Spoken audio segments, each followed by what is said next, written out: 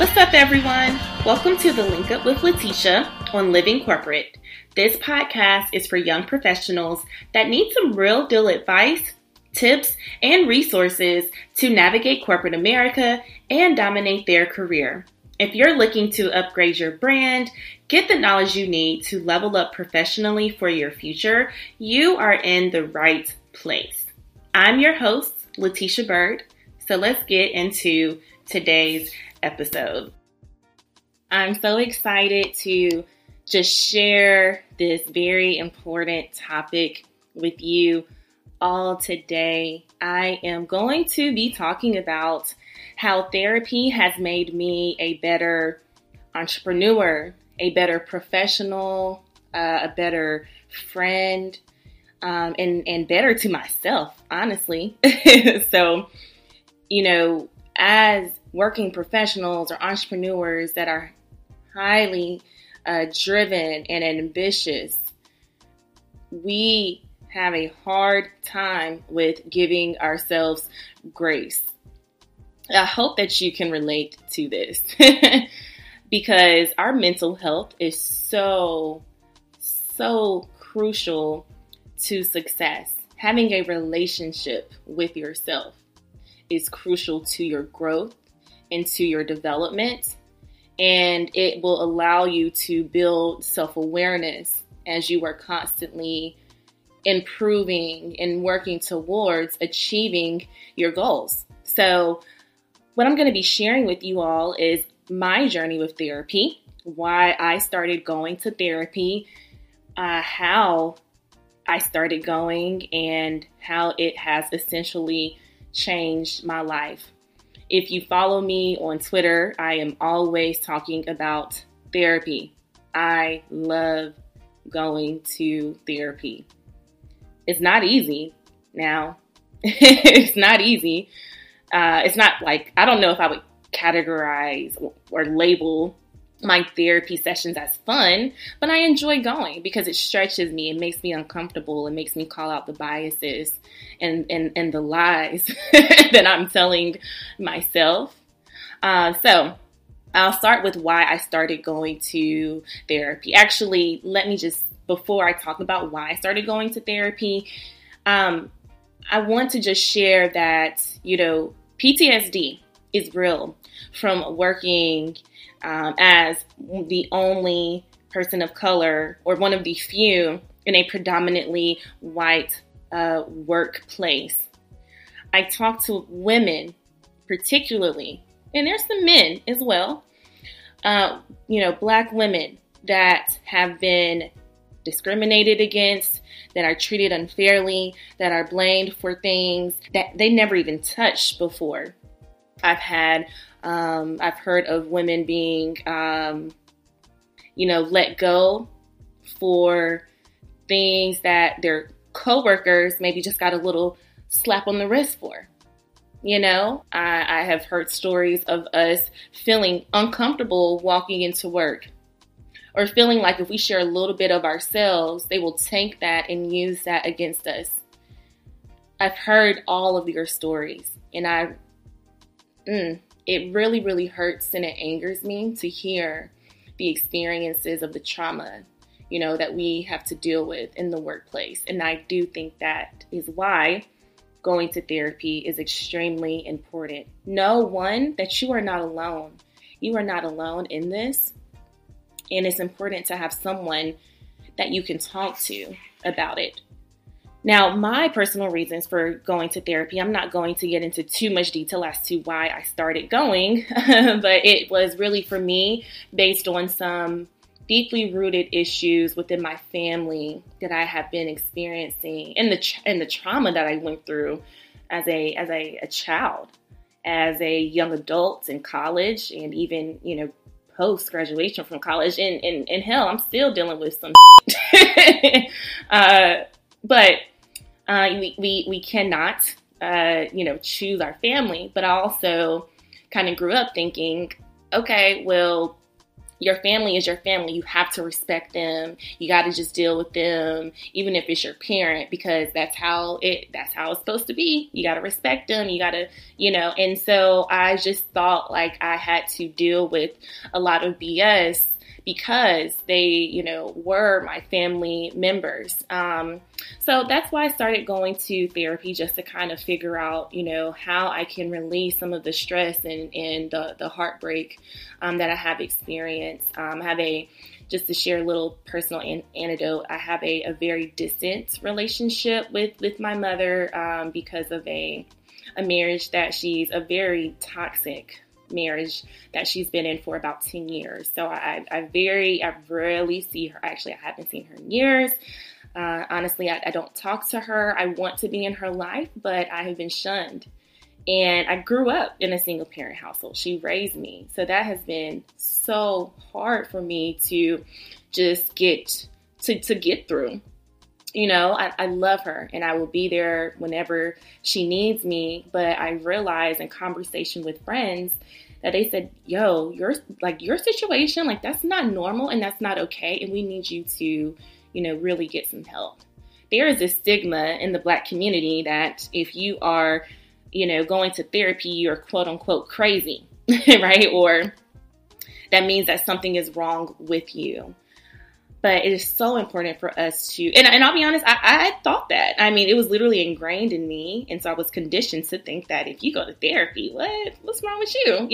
But I've been going now for, starting in May, so about 6 months, and it's literally changed my life. So without further ado, let me just tell you all what I have learned from therapy. I learned that I need to give myself more grace, giving myself grace, and also working on self-compassion. My first therapy session, I was super nervous. I didn't know what to expect. I was like, okay, what if she doesn't like me? What if I don't like her? What if I just had no clue what to expect. So, I kind of went in there and she said, well, so, what made you come to therapy? And I'm like, wait, what? I don't know. I'm here. And she's like, okay, well, just tell me about yourself. So that's kind of how we started. The first thing, advice that I would give about going to therapy is you definitely will have to be vulnerable and transparent if you want to get the most out of it. Vulnerability is something that I also struggle with as someone that is a leader. Naturally, have a lot of people that look up to me, my clients and friends. And so showing weakness, showing that you don't have it all together. Ooh, you can't do that, right? I have learned though, from watching Brene Brown. I probably have talked about her a lot on previous episodes, but I've learned a lot from her about vulnerability. So check out her TED Talk. She also has a Netflix special, and she talks about, how vulnerability is bravery. So I'm learning to be vulnerable. But anyways, in that first session, the main thing that came out was self-compassion and having a relationship with yourself. And I did not have a relationship with myself. Like I did not. I was kind of going through the day-to-day, going through the motions, going to my office and talking to clients and working, coming home and working more and not really checking in with myself to actually ask myself, hey, are you happy? How are you feeling? How is your energy, right? And so that was the first thing I learned was, one, I have to give myself self-compassion and know that, one, I'm not going to be perfect. The people around me are not going to be perfect. And C, because I did not practice self-compassion, I also wasn't compassionate with others, with my team, with friends. I didn't give other folks grace because I did not lend that to myself. So I've had to learn how to be kinder with the words that I'm speaking to myself. And also make sure that I'm constantly checking in to see how I'm feeling. And if maybe I'm working too hard or going too hard and I need to take a break, or maybe I'm having, some negative thoughts. That means that I need to take a step back and say, okay, why am I feeling this way? So it's been really interesting. I love learning more about myself. I feel like I am coming into myself. And I think that becoming is better than being. And I learned the difference between being and the difference between becoming. I journal all the time now. That took me some time to actually get used to. I mean, I've journaled before in the past, like in the morning. I have a Stoic journal that was gifted to me by a friend where we have guided journal questions or prompts.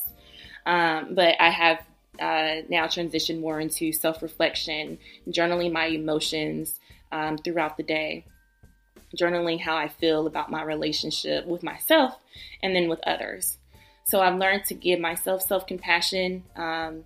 That has, allowed me to be more compassionate with others. That's allowed me to be more empathetic. The way that this has helped me to change my life in business, or business specifically, is because I would go into therapy sessions, and the first thing I would say when she asked me how things are going, I would say, oh man, entrepreneurship is so hard, which it is, like, real talk. Everybody knows it's hard, but I was like, man, running a business is just hard. Like, and she looked at me and she said, you understand that this is your business, right? Like, it's your business. This is what you wanted. This is what you signed up for. You are in control here. So I'm going to need for you to figure out why or what's making it so hard, and go ahead and start working on making some changes. And she asked me why it was so hard, and I was telling her about the workload. And, she told me how she ended up, just kind of downsizing, and she thought that she wanted to grow a very large company and realized that that's not what she wanted. And it made me take a step back, because I was working, if there's 24 hours in the day, your girl was working about 17 hours, sleeping and getting up and working again, going to the office, going to meetings, speaking. I also teach at a university, and I was driving myself crazy, and I was unhappy. I was so unhappy. My team was stressed out, and I ended up changing my whole business model, because I realized that I did not want a company where I had to work myself to death and my team had to as well. So the shift that I made, I'll tell you about that. Originally, when I started my company, if you listen to the episode a couple weeks ago, I talk about how I started my company, where it was mostly doing resume writing. And now it's shifted into career coaching. So I pretty much changed the business model. 75% of my business, approximately 75%, is solely one-on-one career coaching and business coaching. Prior to that, and I made this shift a few months ago. Prior to that, it was focused on resume makeovers, LinkedIn makeovers, interview coaching. And we had about 30 to 40 clients. Ooh, just the thought of that gives me, just kind of gave me a real quick headache. 30 to 40 clients a month. I, was keeping my prices somewhat low so they could be competitive in the market. And that's fine if that's how you want your business model to operate. Lower price point means more clients, right? Well, I don't want to say that. That's exactly what it equates to, but that was my thought process. And so we were working with about 30 to 40 clients, probably about 15 to 18 simultaneously. And it was hard. Like, it was very hard. I was stressed out. My team was stressed out. It was hard to keep up with everyone. And then I had to take a step back and ask myself, is this truly what I want? Is this really what I want? And sometimes you do have to do that. Check in with yourself regularly. And I realized that it wasn't. And so because of that, I shifted my business model to career coaching. I had a launch strategy. I had to build a brand new website, did that on my own, which I'm so proud of, on Squarespace. Check it out, LeteshaByrd.com. I will probably link it in the show notes as well. And I know it's a lot of listeners out here in the tech industry. So if y'all have some tips on my site, let me know. Okay, I am not a coder, but I worked very hard on it. So anyways, I shifted my business model, had a launch strategy, and I ended up getting 15 coaching clients to start coaching with me from October to December. Most of them paid me up front for the 3 months, but I had my revenue goals, and I said, if I can charge this amount, if I can hit this number of coaching clients, I'm good. And that's what I did. Everything has been so wonderful. I do have a 3-month coaching program. So now I will have recurring coaching clients every quarter.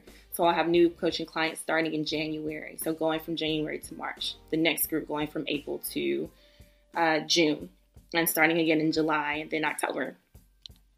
I love that because I didn't have that level of organization and efficiency in my business the way that I have now, where before I would just enroll coaching clients whenever they wanted to start. And so now everyone is on the same schedule. They're going through the same type of information. And so it has been wonderful. I have gotten so much of my time back. And I also realized that if I am preaching to other people about just living a lifestyle that you deserve, but I'm over here stressed out, I'm kind of being a hypocrite, right? And so I had to take a tough look at myself. And I fundamentally decided this was the best thing for me to do. I've gotten so much time back. And because my business is now at this level of, organization, I am able to focus on other areas of my life. So now I'm focused on my physical health, going to the gym and eating healthy. Still working on that. I think I said my budget, so I'm just trying to work on my finances as well. But because now I have this one area of my life in order, it has allowed me to focus on other areas. Hopefully, for those my business owners out there that are listening to this, if you don't go to therapy, highly recommend it. Let's normalize the conversation of going to therapy. Let's talk about what we learn. Let's just all focus on mental health. We get a lot of negative content kind of fed to us on a daily basis. And there's a lot of we all kind of compare ourselves to each other on social media, things of that nature. But get your mental health in order, please, because that is going to hold you back from really just being your fullest and truest and happiest and your best self. Other things that I learned from therapy outside of self-compassion, giving myself grace, asking myself the tough questions and checking in with myself and making changes, was, again, just taking that ownership, and understanding that I cannot change other people. I can only set boundaries. So I'm working on setting boundaries, communicating my needs and my expectations in all of my relationships. You can't control what someone else does. You can tell them how you want to be treated, and if they act accordingly or not, then you will know what it is that you need to do. So that is my spiel. If you have any questions about therapy, let me know. This is a very important just time in our lives as we're growing in our careers to make sure that we do have a relationship with self. If you don't have a relationship with yourself, then let's start there, because that's going to be, the number one factor to building, as I mentioned earlier, that self-awareness. You have to know who you are, what you need to work on, and who you want to be so that you can know what changes are need to be met, and so that you can also know where you want to go professionally. All right, guys, I hope this was helpful. So I look forward to hearing your feedback and your comments about this. Again, therapy has changed my life. It's made me a better entrepreneur. It's made me a better friend. And I am so incredibly grateful to be on this journey. And I'm really excited to share this with you all. So talk to you all next week. Living Corporate is a podcast by Living Corporate LLC. Our logo was designed by David Dawkins. Our theme music was produced by Ken Brown. Additional music production by Antoine Franklin for Musical Elevation. Post-production is handled by Jeremy Jackson. Got a topic suggestion? Email us at livingcorporatepodcast@gmail.com. You can find us online on Twitter, Facebook, Instagram, and living-corporate.com. Thanks for listening. Stay tuned.